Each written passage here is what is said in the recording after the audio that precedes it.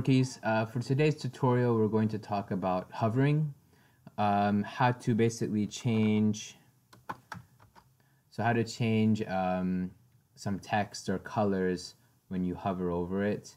I'm sure you've seen it on many websites. So as you can see, I have my div, and inside I have some text, and div background color is black, text color is white, black, white.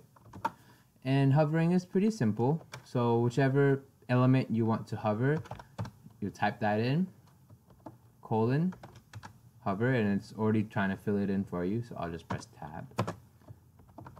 And yeah, whatever you want to change it to. Let's do background color red, and let's do the text color black, red and black, like my bulls.